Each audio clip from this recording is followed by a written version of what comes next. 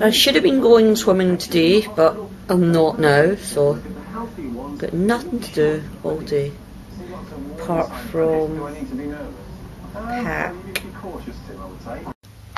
So as I said, I didn't have much to vlog about today, so I'm just gonna give a little talk on one of my favourite subjects, horror movies with evil children, murderous children, creepy children. The first film we're going to talk about is The Child.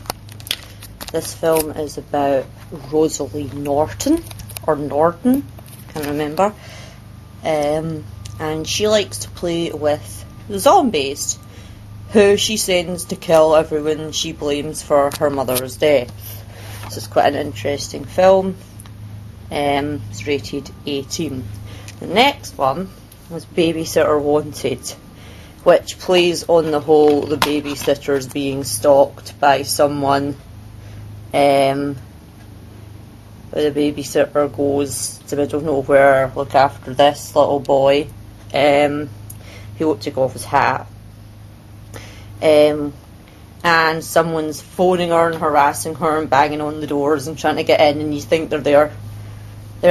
She thinks they're there to kill her, but turns out that the cute little thing is actually evil. I'll not give the whole twist away, so that's also an 18. Then we have something I bought at Woolworths for £1. Just Satan's Little Helper. And this is just some crazy nonsense. It's actually ended up being one of my favourite films. It features that little boy who is in palindromes, and he's incredibly annoying. It's some dude in what is like the coolest Halloween mask of all time. And the plot is the little boy has had a video game called Satan's Little Helper, and he's decided for Halloween he's going to dress as the helper character, and he wants to find Satan and help him. Anyway, this is actually very good, but it's only a 15, but I would say it's still pretty hardcore. Okay, here's one where nothing really happens, it's just creepy, which is godsend. But it's worth watching because De Niro's in it. And for Twilight fans, Cameron Bright is the star of this film, so this is interesting. Splice was just out recently that was all about messing with genetics. This is about messing with cloning. This kind of sweet young couple who seem quite nice. Dad's Greg Kinnear and mum's somebody I can't remember. Lose their little boy. And they meet a creepy doctor that she used to work with, who's Robert De Niro. And he says, "Oh, I've developed cloning. I'll bring you your kid back." But he splices somebody else's genes in, and it all goes terribly wrong. Obviously due to the lack of kind of gore, this is just a 15. Here's one that someone might argue with me. Wrong genre, wrong genre. I know the twist, wrong genre. She's played by an 11-year-old. To me, that's enough to keep you in the category. I absolutely love Orphan. I think it's fascinating stuff.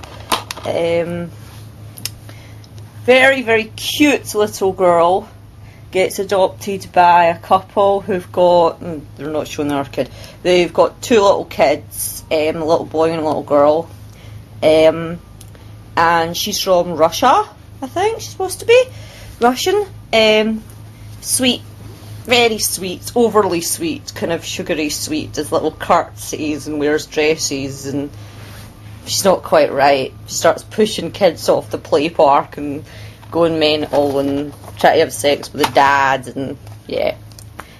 I'll not say the twist, but I think everybody knows what it is now anyway. Orphan is only a 15 here. I was sort of surprised. Could have been an 18.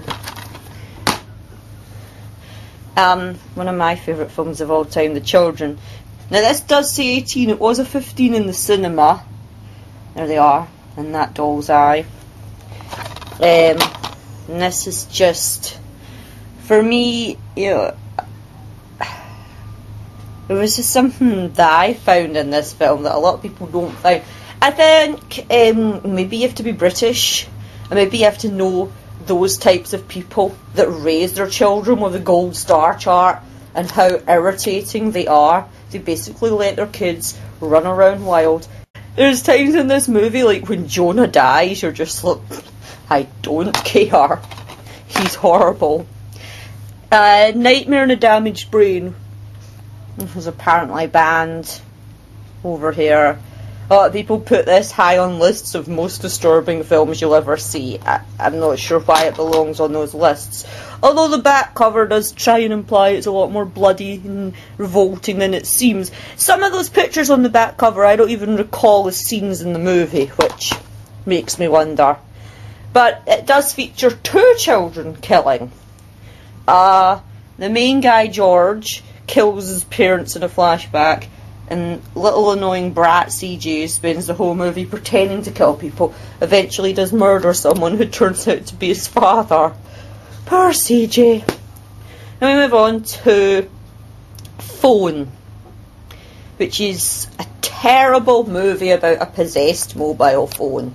And if you've ever heard Russell Brand's rant about possessed phones in Forgetting Sarah Marshall, that's pretty much how I feel about the possessed phone movies, and there seems to be more and more of them constantly.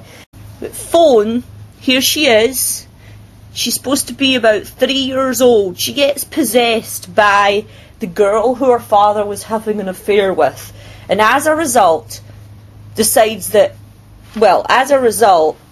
starts drawing sexually explicit pictures and trying to come on to her father, and keeps trying to kill her mother, and she stands at the top of the stairs in this brilliant scene where she teeters and goes, "Which of you bitches wants to die for me?" and then throws herself down the stairs.